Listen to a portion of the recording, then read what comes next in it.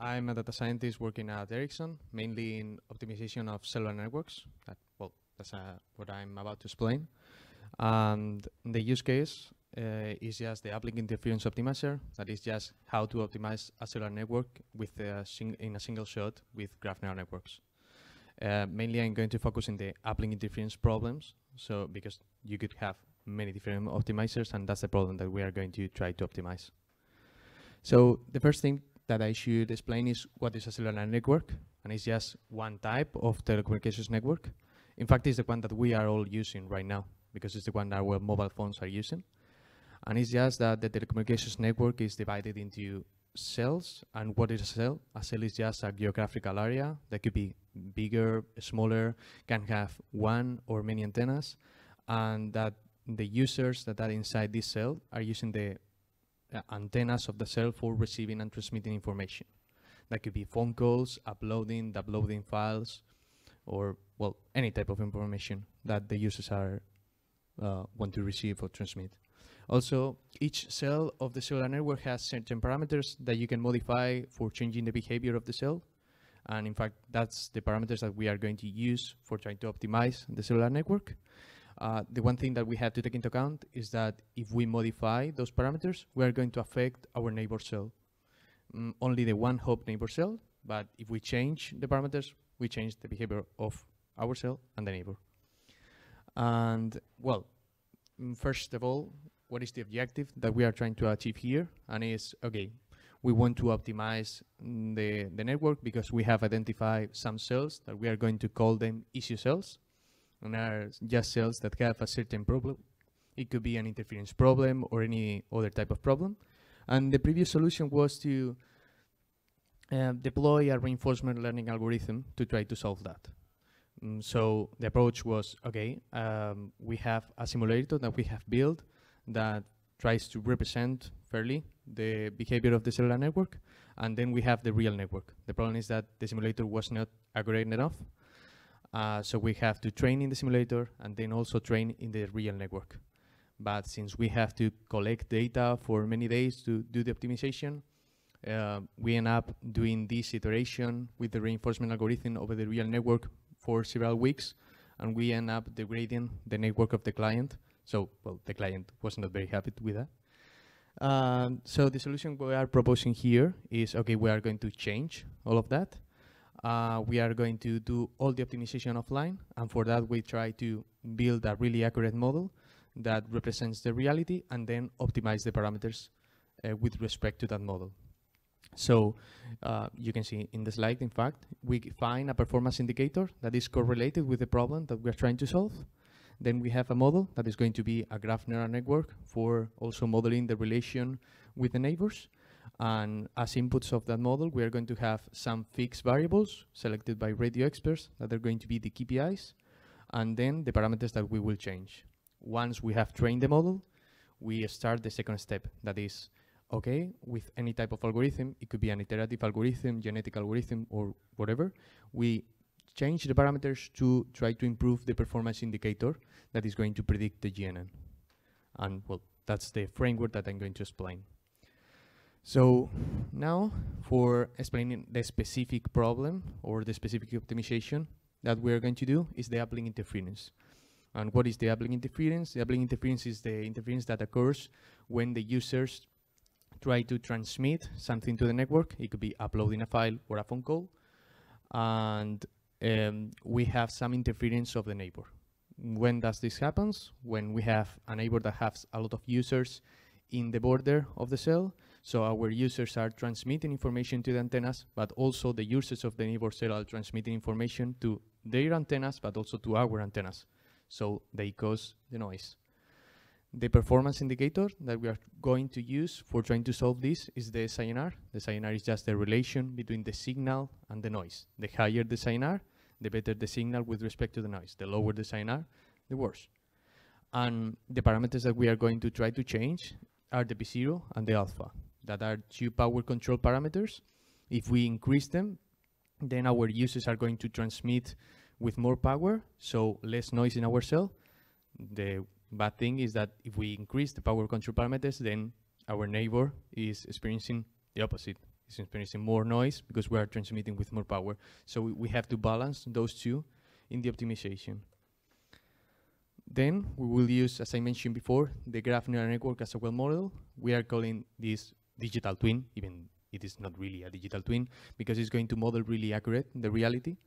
And it's going to model really accurate the reality mainly because of two things. One is that we have a huge amount of data, because I mean, all of us with our mobile phones are really generating data in any moment, and we can collect this data in the cellular network. And the second thing is that we don't have the same problems as other use cases in graph neural networks, and we only have to use one layer of a graph neural network, because when you have to use many layers and you stack them, you end up in problems as the over smoothing and your model is not accurate enough. But here we only care about the one-hop neighbors, so we don't have the problem. So with a one-layer GNN and then a multi-layer perceptron is enough for constructing a really accurate model. And in fact, what we have here is a model that has less than 1% of error. And well, I repeat, as the inputs, we are going to use the KPIs, the parameters, and also in the modeling the relation between the different cells, we are going to use geographical information and the number of users that are coming and going forward from one cell to another. And then we end up in the optimization framework. In the optimization framework, in the left part, you can see that we have detected some issue cells. The rules for detecting the issue cells are defined for radio experts, but mainly is that they have the performance indicator in a really low, and the issue cells have some parameters that we will optimize. The only parameters that we will change is the issue cells. However, these also could be expanded to also change the neighbor parameters to try to optimize. And then with the graph neural network that we have trained with the data of many different networks, we are going to predict the SINR with the current parameters. And here it comes, the changing of the parameters of the network. And for that, as I mentioned before, we can use any type of algorithm. At the beginning, we use an iterative algorithm. The problem with that is that since the graph neural network, when you change some parameter, it affects your neighbor. You have to do many loops in the iteration. So it's better a genetic algorithm or even a reinforcement algorithm and use the model as the environment instead of the reality. And then we keep changing the parameters to optimize the SINR, well, until we met the final condition, that is that our SINR is optimized. And as I said, if the model is accurate enough, these results are, well, can be applied to the reality. What we have done for all of this is collect a week of data, try to optimize the parameters for that week of data, and since the behavior doesn't really change too much in a specific cell during the time, if you optimize or find the parameters that optimize this last week are going to be the parameters that optimize the next week or even the next month. Well, so that's the use case, and now I'm happy to answer any questions. Well, the variables and everything that is used, especially the KPIs, are selected by the radio experts that we have in our teams. I think they divided into different KPIs or variables that we can use, and we start to train. It is one of the most critical parts, because if we select the wrong variables, the model is going to experience a huge drop in performance. But I mean, specifically to variables. But in your model, do you assume that all of the cells are on the same frequency, same band? No. Yeah. The frequency for each band is also part of the parameters that you change? The parameters not is part of the KPIs. Given parameters. Yeah. It's true that that the thing that is that there are fixed variables is not really really true, but I mean, it's an approximation that at least for the case of the uplink interference works really well. Yeah, that's, I think, is our next, well, part of the journey next, because we have other projects that are about planning, and well, we will try to combine them, but we are not yet here. It's not that the simulation is slow is that at least by hard coding or trying to come up with equations that model the reality, we have tried that for many years, but we don't like find the simulator that is accurate enough. Mainly because the equations maybe are clear, but then the movement of the users through your network is not that clear, or at least you cannot simulate that really well. So it depends of what optimizer you have, but in this case of the uplink, it's just an optimizer that the clients tend to run in a critical point. So they tend to run this when they have really bad performance in some cells, maybe 1 month and a half, 2 months, or at least that's the idea. There are other use cases where the time of the iteration is quite shorter. And then that's the problem with that is that for now we are using aggregated daily data, so we cannot do that, but it's one of the other things in the roadmap.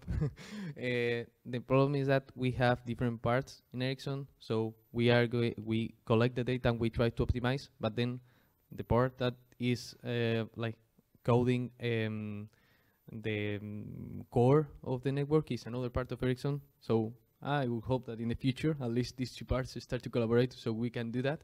But for now, what we have is in the core. So in real time, we have really, I mean, there's control of the uplink interference and other problems, but these are a really simplified control. And then we have this department, and it's like, okay, we collect the data. We don't do it in real time, but the algorithms that we can give to you are more accurate.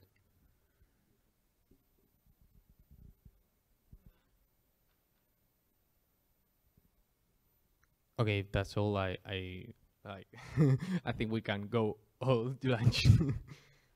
Thank you very much, and